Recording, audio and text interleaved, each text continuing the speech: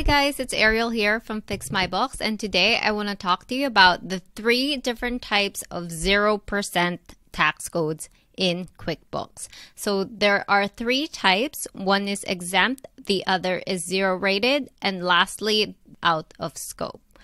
So let's start with zero-rated and exempt. So zero-rated supplies, you charge 0% of HST, but you can claim ITCs against that type of sale or service.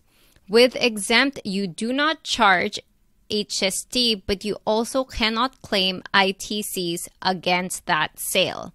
So what are some examples of zero-rated supplies? So some examples would be groceries. Another example, which is the main one that this is used for, is if you are selling your services to someone outside of Canada. So let's say you are a digital marketing person and you are freelancing, you landed a client in the US, then this is the tax code that you would use when you are sending your client in the US an invoice. So other supplies would be, groceries, agricultural products, feminine hygiene products, and again, exports. So that's what I said. Like if you're sending an invoice to a client in the US, you are charging them a zero-rated sales tax, right?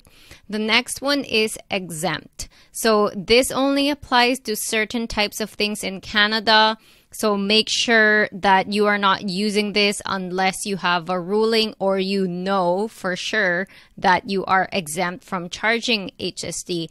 But again, you cannot claim ITCs against this type of income. So an example of this would be a sale of housing that is a primary residence, long-term rentals, music lessons. So just make sure that when you are charging exempt supplies, it is actually exempt income. So here is an example of how this works, like how the difference is really in terms of zero-rated and exempt supplies. So pretend you charge your client $1,000 and you do not add HST because the client is in the US.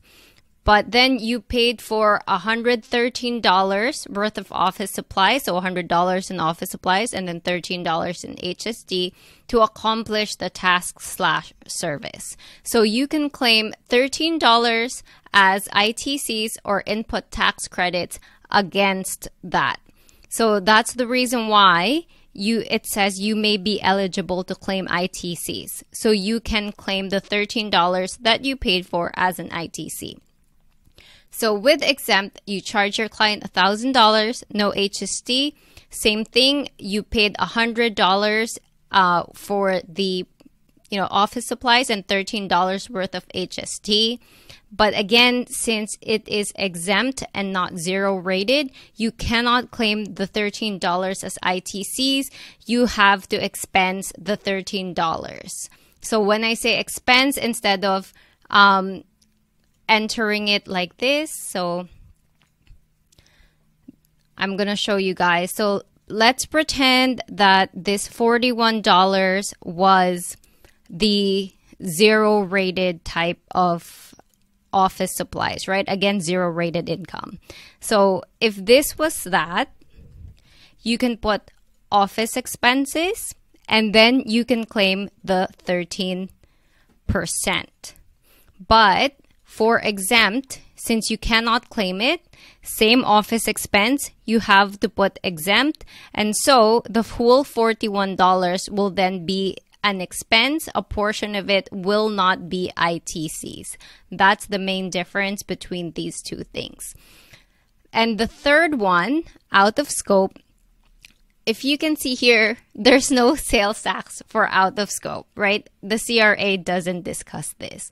So out of scope is actually kind of a QuickBooks tax code. It's not a real tax code. So the reason out of scope is used is when you are depositing money to the business as the business owner. Let's say you're lending your company money, then you will have to use out of scope as the sales tax code. The reason why is because out of scope will not show up in your HST return, while exempt and zero rated will.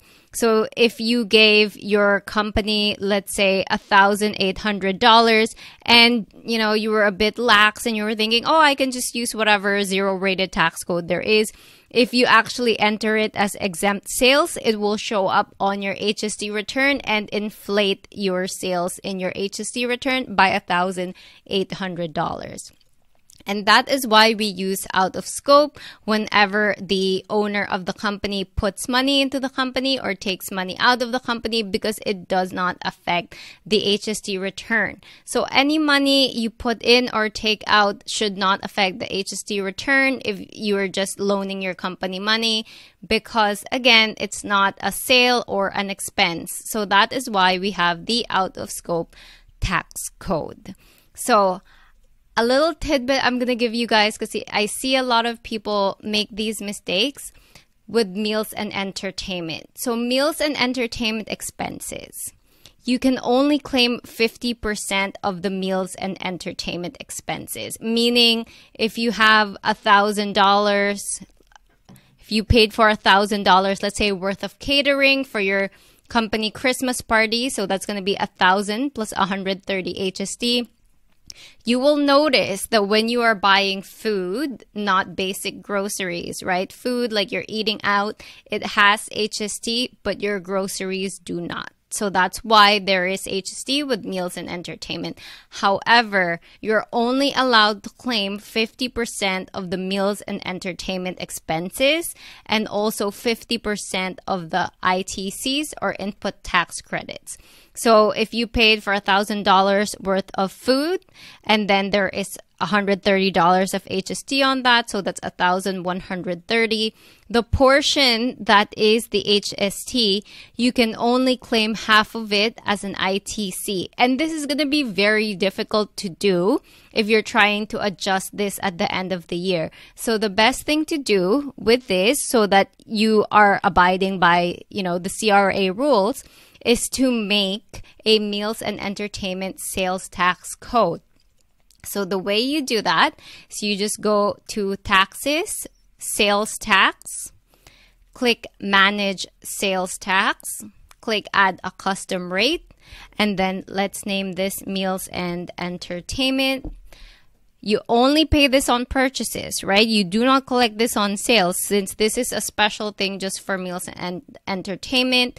Account is liability, and show the tax amount on the return line. Input tax credits, click Add. Once that's done, just click Done. And then we will just refresh this page. This is a dummy account from QuickBooks. This isn't a real account. So it takes a little bit, there's kind of a delay when the sales tax code shows up. So let's pretend that this hotel, let's say that this is a meals and entertainment expense. So instead of claiming the whole HST 13%, just make sure that you claim 6.5% on any meals and entertainment expenses. Again, this is because only half of the meals and entertainment is allowed to be claimed. So only half of the meals and entertainment ITCs is also allowed to be claimed on your tax return.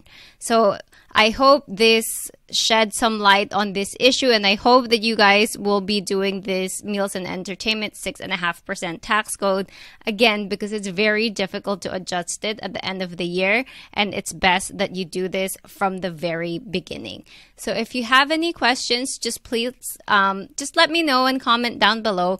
But I hope that I shed some light on the difference between exempt, zero rated, and out of scope, because I know that it's very confusing because they're all zero. But again, there is a difference between the three of them, and it will affect your HST return if you choose the wrong one. So once again, this is Arielle from Fix My Books, helping you fix your books.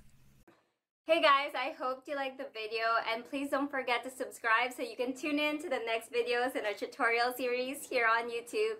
And once again, this is Arielle from Fix My Books, and I'm here to help you fix your book.